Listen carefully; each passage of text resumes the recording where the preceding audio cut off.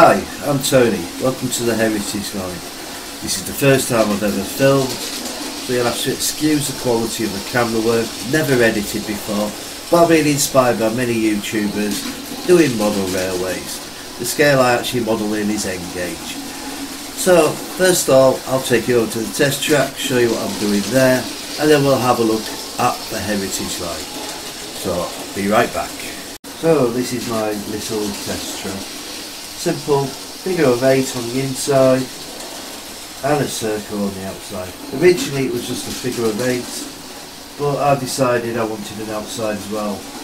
I realised quite early on that some locos just did not like the tight curves. So it's a case of deciding, which run best, which worked best, and just having a play.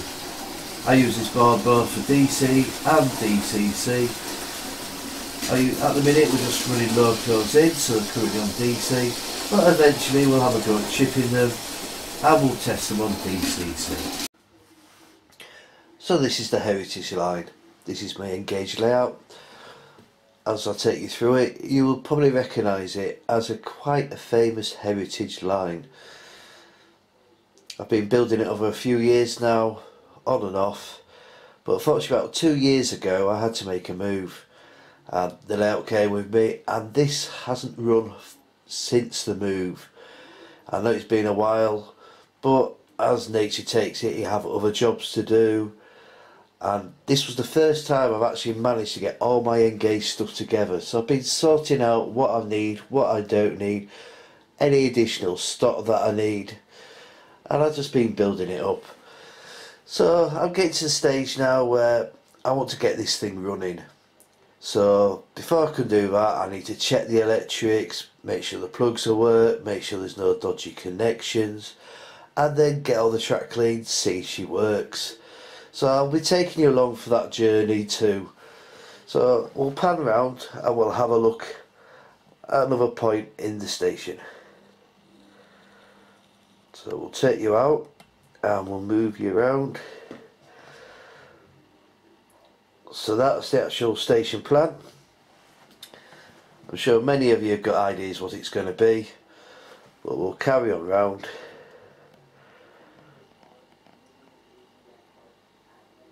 There's the hill,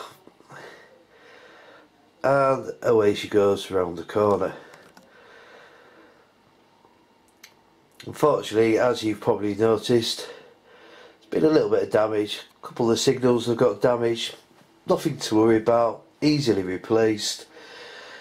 So I'm going to take you through a little montage now, and you'll get an idea where it started and when I got to this stage. When we come back, I'll show it dressed.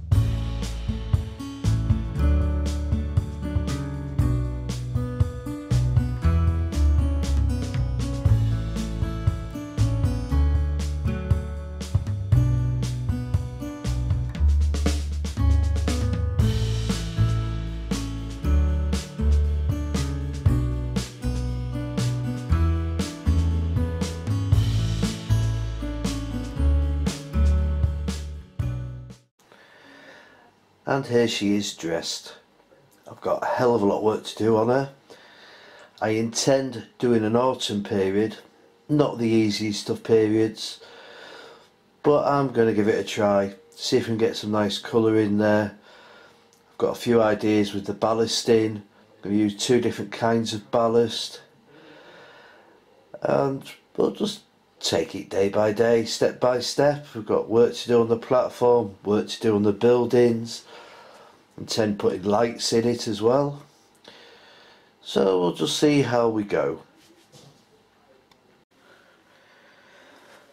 So just a little bit more of a close-up of the station, but this isn't going to be my first modelling project. I feel I need to get my modelling skills back, not modelled for a few years, so I need to get my hand in again, try and get my skill level back there again. So before I start this, I'll be concentrating more on Swade's Pond. So I'm going to take you over to Swade's Pond now, and we'll have a little play and I'll show you what I'm going to do on that. So here it is. This is how the layout actually used to look. It was originally built by Barry Green and Trevor Spinks. It was a continental layout. Measures 4 foot by 2 foot. This picture was taken on Bridlington Station, one of the places it's been exhibited. So I've got it now. It's about 14 years old, we reckon. I've probably had it for about 10 years, 11 years. I'm going to anglicise it. So we'll take you through to the present state it is in now. So this is one end of the layout. That tunnel mouth I actually put in, but I'm not happy with it, so I'm going to have another look at that area as well. But it's just simple, few sidings and a loop. So we'll take you over to the other end so you can see what that looks like. So this is what the other end of the layout actually looks like. So I've got a few ideas for it. I've collected 1 or 2 bits for it. So we'll take you through and I'll show you what ideas I've actually got. Right, to start with, I've got some of the Metcalf retaining walls. I intend to actually, they're only part built at the minute. Let's give you an idea. I'm going to line them up along here. So they're going to replace the rock face. And other things I've got in the Metcalf, I've got some more walling. We have a railway bridge. We have the tunnel mouths and some more retaining walling. Building wise, we've got an engine shed. I think this was originally a Bachmann one. I know it was quite expensive at the time, so I hate to think how much it actually be worth now. I've also got a couple of industrial buildings. So we've got a building like that. I've also got another one.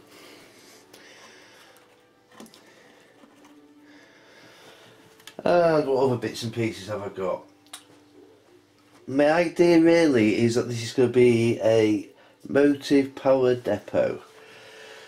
I was thinking I might do it as a Wabtec one, because they tend to get a lot of different vehicles in, lots of different liveries, and I've got a very tight curve on the top, so I'm very limited to what locos I can actually run around that.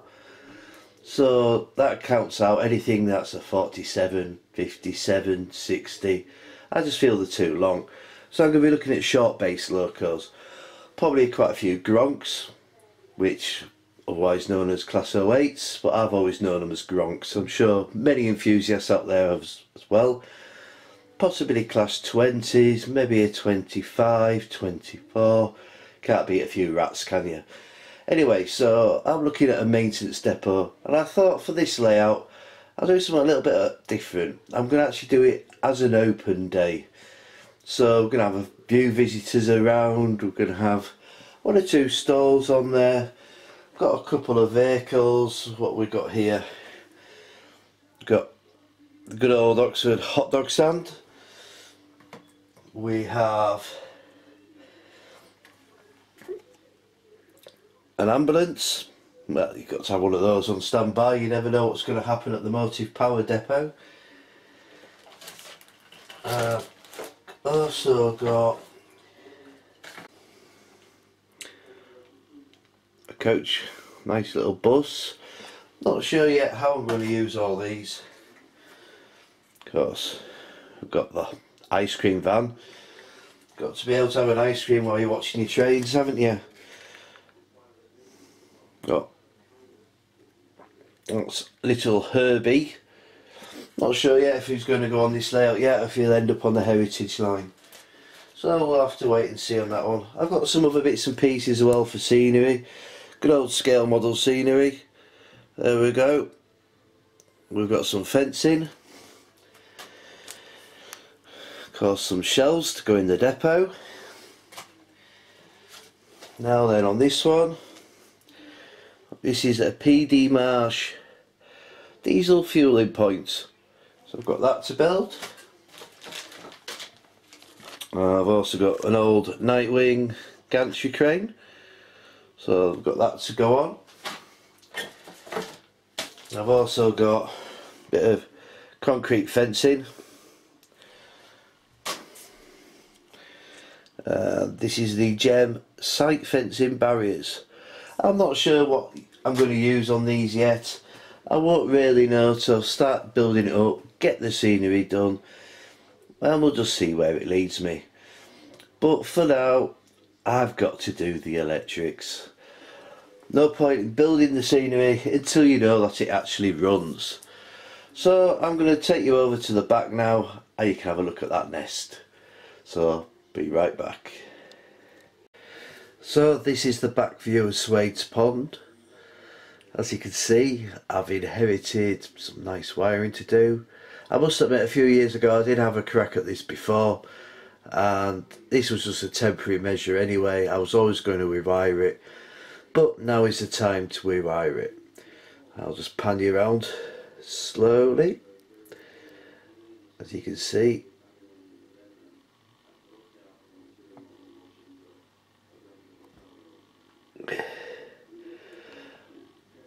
three sidings at the top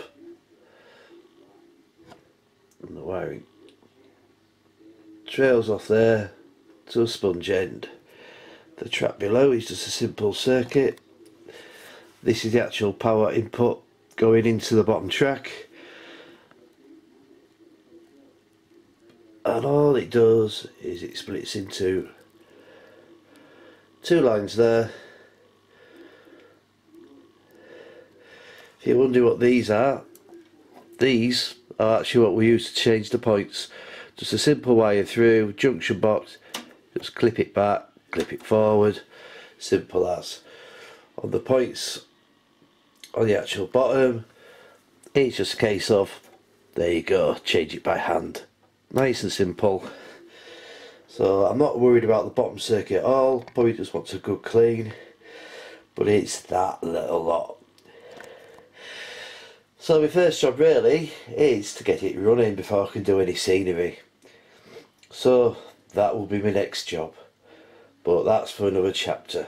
So thank you for looking, hope you enjoyed what you see, and I will catch up with you later soon. So bye for now.